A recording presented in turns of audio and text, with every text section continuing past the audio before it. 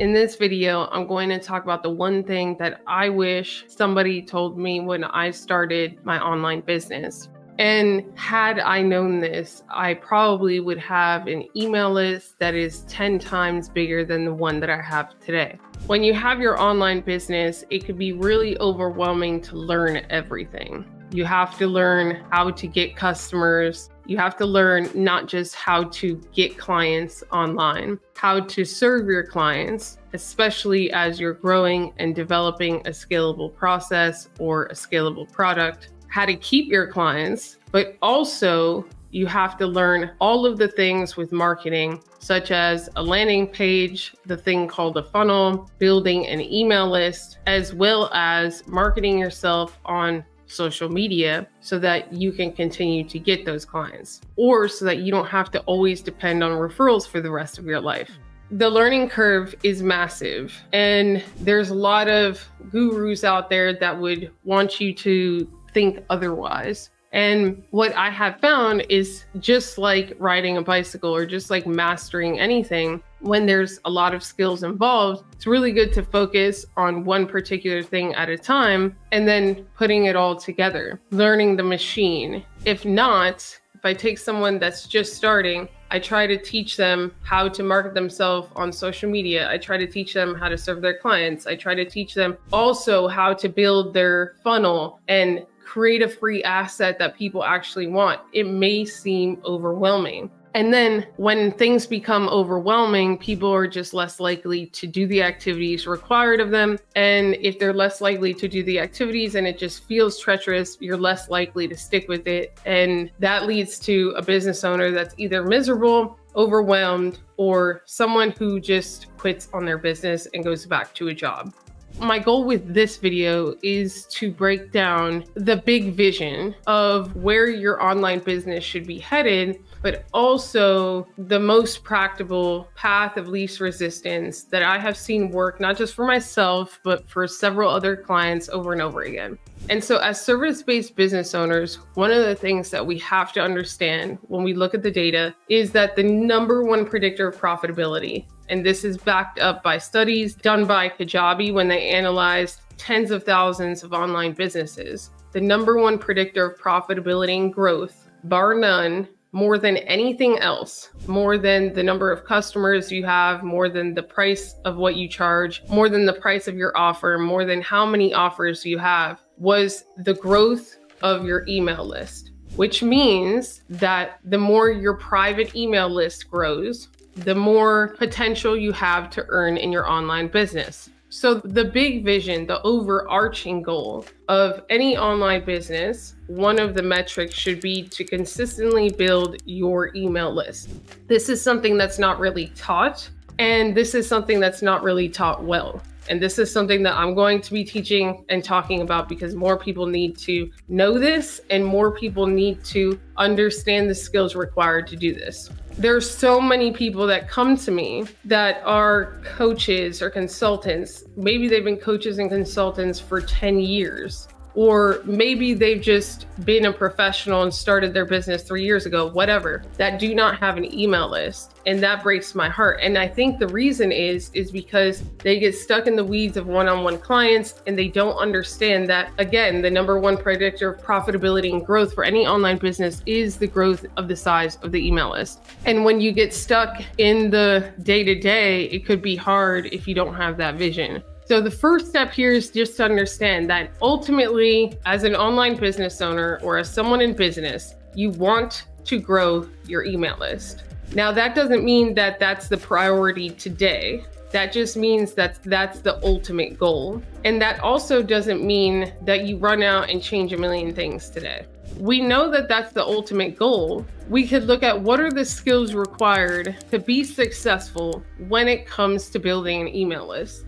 Just like if I were to put out a vision for myself and say, my speaking skills or my ability to speak directly influences the company, what are the things that I can do to improve this skill? Or my ability to go to networking events and build relationships really will directly influence the company. What skills can I work on that are under the umbrella of building relationships that I can start to understand this mechanism and prepare to implement this skill. I think where a lot of business owners go wrong is that they go from 0 to 100. So they go to the NFL without ever playing football before in their life because they don't understand the skills required to play in that game. So let's break down the skills required to build an email list. The first one is one that no one that I've seen really talks about, especially in the context of building an email list, because what you'll usually hear is you need this thing called a landing page. And a landing page is just, think about a page on the internet where you put your name and your email. And when you put your name and your email in there, you get something for free. That thing could be an ebook, that thing could be a masterclass, that thing could be a free physical book, whatever. But the one thing that people don't really focus on is the reason why you put your email inside of that page to begin with, which is you want that thing. Whenever I put my email and password into a page, it's because I am interested in that thing. I want that thing. I want it to be delivered to me. And I want it more than I want to withhold my name and my information.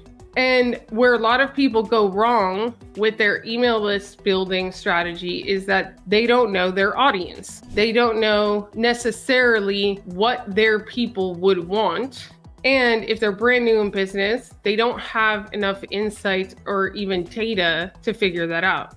Now, where people have a little bit of an advantage is if you are an experienced coach or consultant and you've seen hundreds of clients and you have internal data to back up what people want. What does that mean? You can look at everyone that's ever paid you. You can look at the people that have paid you the most with the least resistance, and you could look at the first problem that you helped them solve. So let's say that in my case, that is both connected to LinkedIn and video. Using that data, I could have a free asset to help people learn LinkedIn video, which I do through masterclasses. So I understand what people want from me because I have the data. But if you're brand new, unless you have proven information that people have paid you this for that, it's very hard to build that thing because you don't even know who's going to actually pay you. A lot of these programs that tell you how to create an avatar, that's la la land, where you could have a certain idea of who you think would pay you. But at the end of the day, that person that actually pays you may be very different than what you imagined your avatar to be. Fortnite was not designed for 35-year-old men. Call of Duty was not designed for 10-year-old boys. So at the end of the day, the market decides. And what I have found to be a great starting point for someone that doesn't have a landing page or a website, doesn't have a freebie, or doesn't have one that has worked, is that they start on social. And why is that? That's because if I have a client post on LinkedIn for 90 days, do newsletters, do live events, what are we gathering? We're gathering data. We have at least 90 points of data in each of the mediums of content. So let's say over 90 days, they do 8 LinkedIn lives. Over 90 days, they do 12 LinkedIn articles, LinkedIn newsletter editions. They do so many videos. What do we have? We have a good idea of what people engage with the most and want the most from our clients.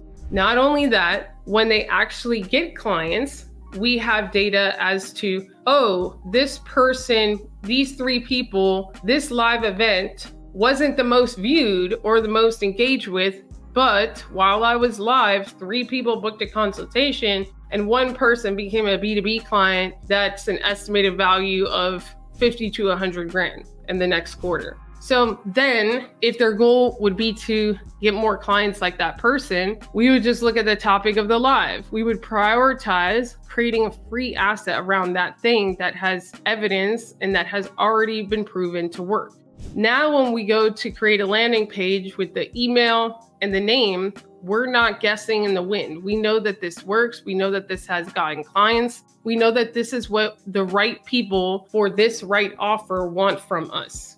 Now, that's just the first step. And that's where the value of social can come in. And a lot of that is knowing 90% of this is just having the right free offer, and not just for clickbait, but actually having a free offer that is 10 times better than competitors, which is really the second step, which is you don't want to see to copy, but you want to see to get inspired, and you want to just get a baseline of what's out there. And I'll give a very simple example. So if I was a kid and I was doing lemonade stands and there were 3 other people that were doing lemonade stands in the town, I'd want to taste their lemonade. I'd want to see how they're doing it, how they're treating customers, like all of that. And that's what you're going to do in the second step, is look at the 3 biggest people in your space. What are they doing? And they're doing it for a reason.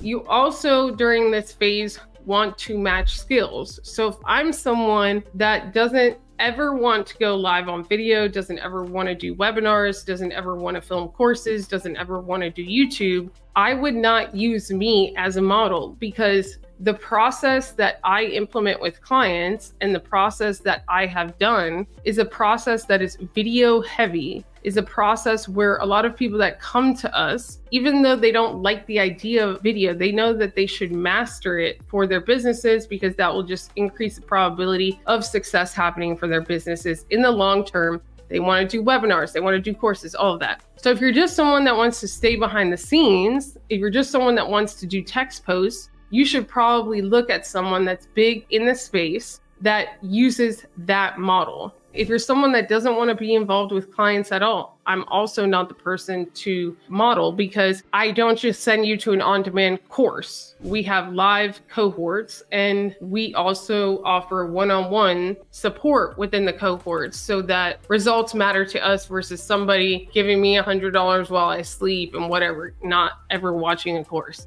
But if you want something more hands-off, then that's fine. But you would want to model a course landing page, a person who their first thing on their landing page is a course. The first step is to know what your audience wants. The second step is to really understand what's out there, get a baseline, go through the process, look at their asset, what could be different, what could be better, where could you fill gaps. Make your thing 10 times better, and be sure to use a model that matches your skill set and the way that you want to build your business. Again, if you never want to be on video, you should probably not ever listen to me. And then the third step would be making the thing, again, matching your skill set. So if you're great on video, maybe you create a video, an on-demand webinar. Maybe you do a live masterclass. There are so many things that you could do with a video. Or maybe you do the video because that's your natural energy, and then you have somebody turn it into an ebook that you attach with the video, however you want to do it. If you're a natural writer, maybe that's starting with an ebook. Once you have that set up, the question is, what are they going to get after? And where is that bigger vision going to lead them to? Because it's not just, hey, put in your first name, put in your email, come to the masterclass, or download the video, or download the ebook, and then hasta la pasta, never see you again. You obviously want that to lead them to consultations, to however it is that you sell. And you want it to be so good. You want the free thing to be so good that they are interested in the things that they can pay you for. The last thing that you want is an experience where I download your free thing, it's trash, and then you've just potentially lost me as a high ticket client because I know you put zero effort into the free thing, and how you do one thing is how you do everything. And that's just how people's logical flows kind of go. So the first skill is really to know your audience, know what they want. The second skill is to really know the model that you're going to choose. The third skill is to create something that's 10 times better than anything out there for free. The fourth skill is, where are you going to lead them to? What are you going to send them? How often? And obviously within this is you need to know what that looks like. You need to know how you usually speak to clients, to your audience, what tone of voice. Do they like to read a lot? Do they like shorter ones? And you can test with the emails. You're obviously going to have some sort of writing skills. If not, if audio is your preferred thing, Maybe you just do emails that lead to an audio podcast. But again, the models usually highlight what works, and then you add your flavor and your flair and your personality, and always just have your audience in mind. But you never just want to not have a vision of where you're going to lead them to. And where you're going to lead them to has to also make sense. So if you opt in for something like, oh, learn LinkedIn live video. If I then send you to a carpentry masterclass, that's weird. It just has nothing to do with it. But there are direct and indirect cousins, I'd say, of the main thing that if I know my audience, I could send you to. So you join my list, and then maybe I also break down the tech, a StreamYard masterclass, a Riverside masterclass, a Restream masterclass. These things aren't LinkedIn, but they're tools that support LinkedIn live video. Maybe I talk about the best cameras, or maybe I interview 3 influencers and we look at their video setups. Maybe I do a masterclass on how you can create long form videos without an editor or without ever hiring an editor.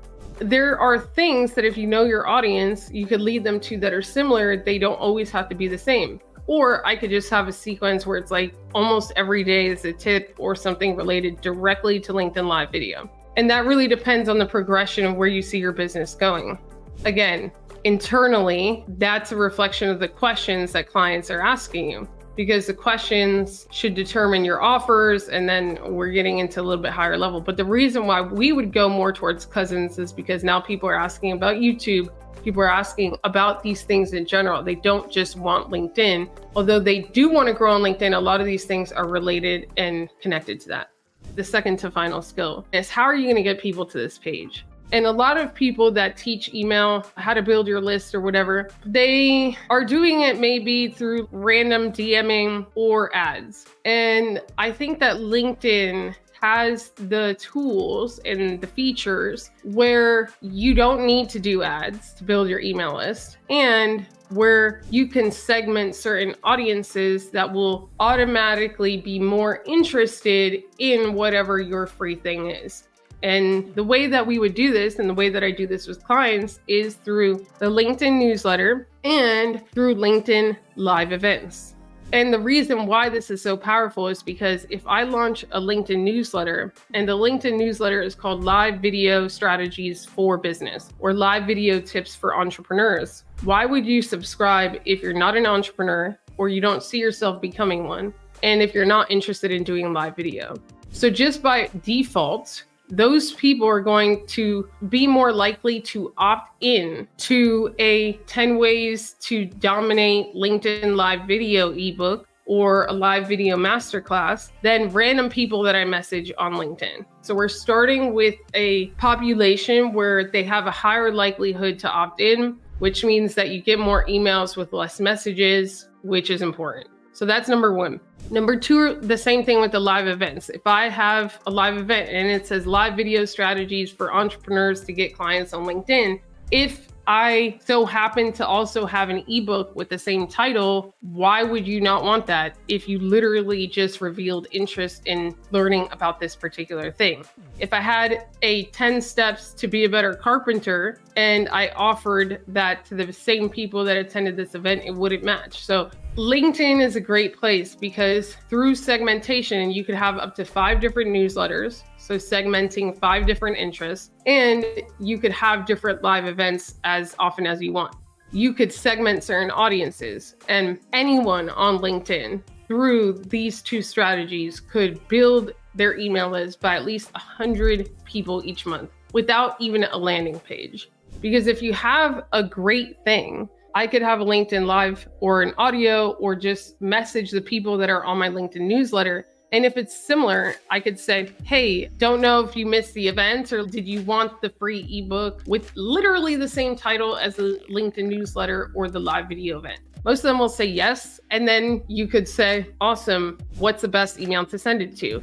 So before you even launch your actual funnel, all the things, you could start with 100 emails after just 1 month of doing this, and you don't even need a big network.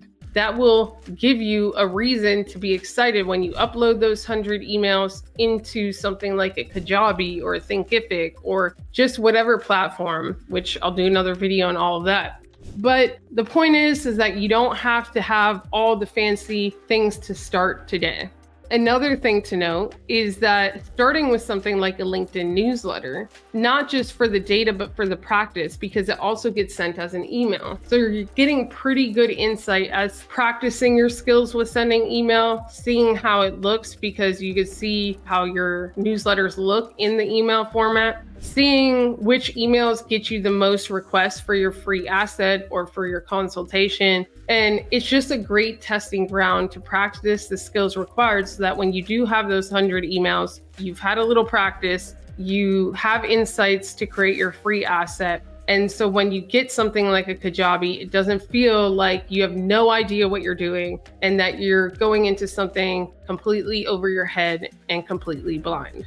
And that is my spiel on the importance of building your email list and the 5 skills required to do that as an online business owner. And I hope that this gave you some perspective. Hopefully it paints a bigger vision and a picture and a process that you can start to double down on, because building your list is very important. And of course, all of the things that you do on social should accelerate your list. And if over a year you built a list of a couple of thousand people, I want you to understand the financial security, especially if those people are the right people, especially because they're coming from LinkedIn, where they're decision makers, they have more income and more education, and they have better connections and all of that. But I want you to understand that if you were to build an email list of 2,000 to 5,000 people within a year, your financial security is almost secured if they're the right people and you know what you're doing. Because with just one email, you could get a consultation, you could sell a course, you could launch a program, you can have people on your webinar, you can sell your book and become a bestseller. Everything becomes easier, again, backed by data, when you do this. I know that we're in Q2 now, and you may not be in the place to put all these things together, but you could start with this process that I shared with you, and you can understand the importance of getting these clients, bringing in profitability in your business, and learning this machine, creating a free asset that is better than anything else out there in your space. Because long-term, that email list is your financial security. And in fact, when many business owners go to sell their business or whatever one day, the value of the email list is usually more than the value of anything else in the business. It's data and it opens doors. It also puts you in a position where you never have to depend on social in your life ever again, where you could potentially just get paid sponsorships for people to be exposed on your email list. There's so many things that could happen, so many doors that could open. LinkedIn is a great testing ground to start to get the insights. And I hope that this opened your eyes. Ciao.